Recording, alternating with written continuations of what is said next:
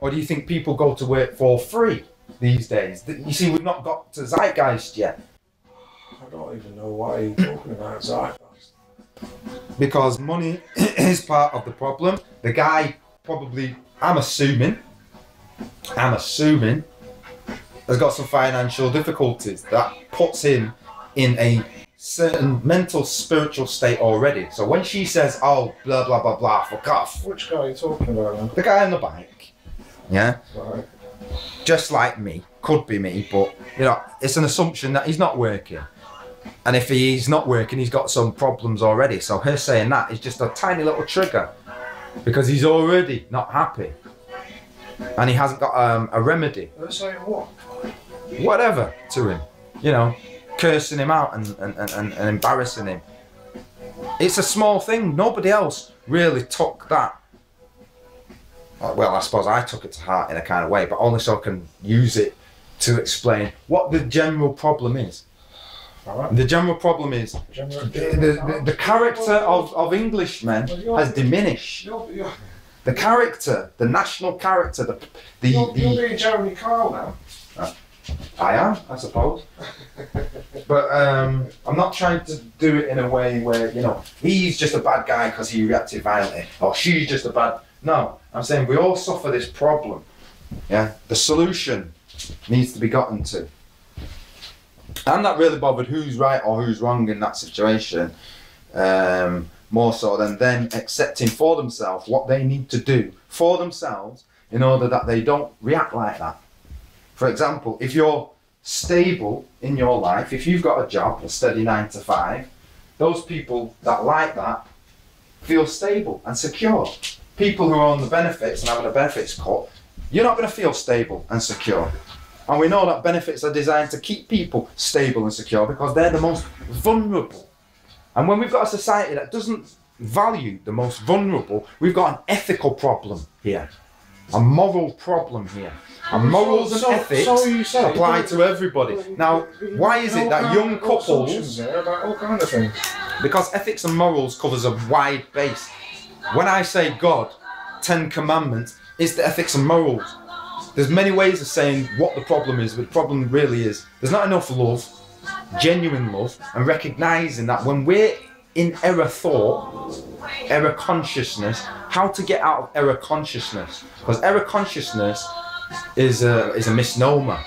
It makes us believe, first of all, I am right. Now, there's people who've got religion and they're still the same. You know, anybody who's not worshipping God the way they want it can get violent. So it's a universal problem. It doesn't matter what you think you are. It's the ability to control the emotion. Where do you see that happening? Where do you see that happening? Well, I see it in myself. I see that certain situations that used to bother me. Where else do you see it in? I see it in others. See it in people like you. You know. See what? People finding their ways to the remedy in their own unique, divine way. I mean, where do you see people going out and saying it? Well, the counterculture to that is criminal behaviour. When the cops are doing their duties, their jobs, it's kind of like, I want them to feel that they can do their jobs and their duties that are the correct jobs and duties. You know, save us from the real maniacs, rather than thinking everybody's a maniac just because there's a lot of maniacs, you know? It's like saying, well, since nobody goes to church anymore, nobody believes in God. You know, those institutions... I think it's too easy to talk about ethics and morals and God and Jesus and it is. What's right and wrong. I think it's too easy to talk about that. Yeah. And it's not easy to get down to the nitty gritty of every situation. And the thing is, if you're having to rely on what you thought about when you read a book to actually deal with real life situations, then how am I better than government if I don't help? It might make you how am I better to make more sense of it when it's over and done with, and it might give you a little bit of guidance at the time. Well, that's like asking the government to say, when it's over and done with, make sure that everything you did was right. Well, during the middle bits, which we're in, the living bit, they make mistakes, don't they? Isn't that exactly what goes on? And did you just say before, all human beings make mistakes? Well, what is this government we talk of? They're men and women who are making mistakes. And because of the way we've been taught, it's like, oh, you don't forgive a mistake, you condemn them, throw them in jail, hang them. Wait. There's direct and there's indirect responsibilities here. Some have a direct hand in it, a physical touch, and others got others to do it for them. So there's a transference of blame and guilt, but that means that they are not being proper leaders, they're not effective in their wisdom. And that's why the people at the top need replacing. The people in the middle just do as they're told, don't they? Because the way they've been taught, they just obey and follow orders. The orders are given by the people at the top. I'm not sure how you got onto this now. Because until we put ourselves at the level of top responsibility, there's no way we can really justify expecting the kinds of changes needed to fix all these problems. Go back to what you said before. Every individual has their responsibility daily. Yeah, so rewind, hang on a minute. You know, what if you can't be in concert with yourself, which most people can't, right, if they're really honest about it? Yeah. Then, you know... It's what you said. Because you're pretty much disabled by a lot of things. Not having enough yes, money is disabling. Yeah. Mentally, physically and spiritually disabled people exist. That's why, well, that's why money exists though, because it's just a control mechanism, that's all it is. It's a control mechanism. It has two uses. It has one that it controls and one that it gives access to. Now the problem is that people don't have a lot of it. So therefore they're starting to ponder and wonder about their society. Is it really enough? Some people have a lot of it, some people have enough of it. Yeah. Some people don't have enough of it, and it makes life a struggle, or they make life difficult for themselves because, you know, people make life difficult for themselves because they think that they can. I think it's all that. I think people just make things difficult for themselves. The government just falls into that. We've already made it difficult for ourselves when we gave up ethics, morals and values on a cultural level. Possible for everyone to make as many mistakes as they can. But do you not try and stop making those mistakes? But that's learning, isn't it? That's learning at the same time. Learning is not making a mistake. Not learning is just keep making mistakes.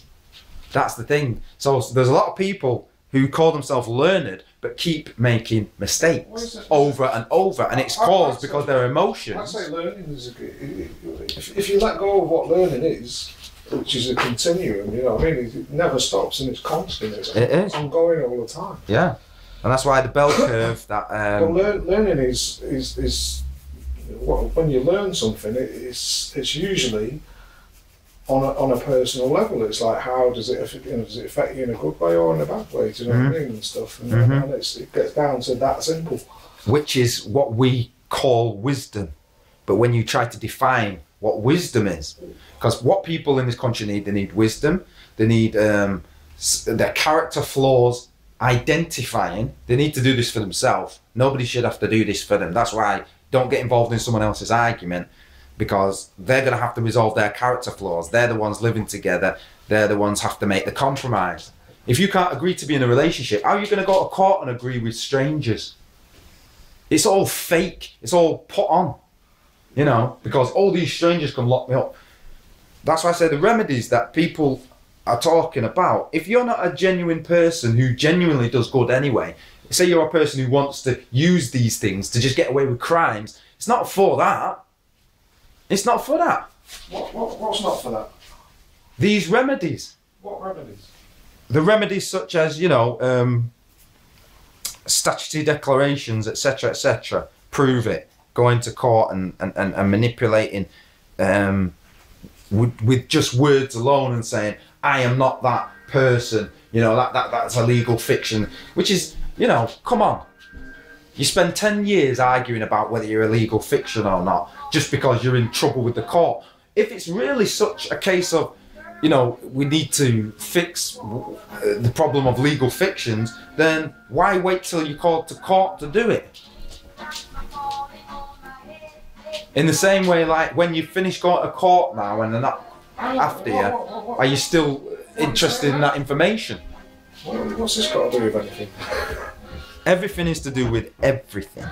Yeah, being a good person, having laws, having the 10 Commandments, having government laws, having Dieu et mon droit represent the court. If you see the court... How many people actually think like that, or are ever going to actually think like that? Well, there's a few. I mean, Habus thinks like that. To be honest with you, you know, you get... Darren DOJ thinks like that. All of that stuff is just a big fucking fiction anyway. But fiction is useful to tell parables and to tell tales of morality. Because when you talk about a human being, if I say you all the time, you could put up a barrier emotionally because you don't like yourself being the guilty, wrong person. But if you talk a parable and you just talk about two anybodies, two people that nobody knows, we've invented them, but they had this situation, and we learn from that situation, do this or don't do that. That's the moral of the tale, yeah? Well, that's the power of myth. It's called playing with an idea. And so if myth has a power... Hang on a minute. It's called playing with an idea. It's just setting out the pieces of a game and saying that this isn't, you know, this is just a hypothetical game situation, and this is what can happen and stuff. In a way, this exemplifies why their myth has some power. Because the myth is pertaining to the set of right and wrong actions expected of a human being living in a society and a culture that responds to words like money and bills, etc., etc. And once you begin to question that whole platform, I don't want everybody to think there's do what you want. It's just like, let's be all irresponsible. No, if you're going to say we're not under that anymore as babies, you're still under it as an adult. If you say to your kids, put your seatbelt on, then you as the adult don't put your seatbelt on, what's that? What's that? Just because we want to be right all the time, or we want to be cool and I'm a free man, I don't wear no seatbelt. Kids, wear your seatbelt because I don't want you to get hurt. But in terms of, you know, some other guy coming reminding me and saying, put your seatbelt on or I'm going to charge you some money. Do you know what I mean? No. It's the childish behaviour in the first place. The lack of responsibility, because not everything that people are there to do is wrong. We've got to get that in our head. Not everything. Well, most people couldn't give a fuck. Most people have got enough to be going on with that they've got to try and be responsible for. And they're trying to be responsible for it, but it's a fucking struggle. And anyone else's problem, which is what prevents them from getting to this, is somebody else's fucking problem. Let them fucking deal with it. Exactly. It's easy. But if you don't fucking, if you haven't got that, if you haven't got that ability to switch off from other people's problems, then all your life will be other people's problems. Which is what you said before. And that, where the fuck does that get you? Just gets you, well, you know, either you turn it around and you sort people's problems out and sort your own problems out, or whatever, I don't know. It just so maybe that's what character is it? I don't know. Well, it's not. It's even just a facet of character. What is character building? What kind of situations happen to us that build our character? Every situation. And taking the positive and the negative from all of that. Every situation, from when you're on your own to when you're with other people to when... You know what I mean? There's an exemplary behaviour that if we can have that behaviour with us, this is why I say Christ is a great example. Who's behaved like Christ except Christ? You can't name a name. Why the fuck do you even bother mentioning that? I don't understand. Because everybody knows what I'm talking about. That's why. No, they don't. They don't, because they just know what you. They just know that you've got an idea of this thing, which is like you just said that to me, and I'm thinking, well, I don't understand you because you're talking about somebody else. Talk about, you know, realistically about yourself and your own experience. We don't talk about some fucking character like Superman that somebody made up 2,000 years ago so that they could fucking tax people.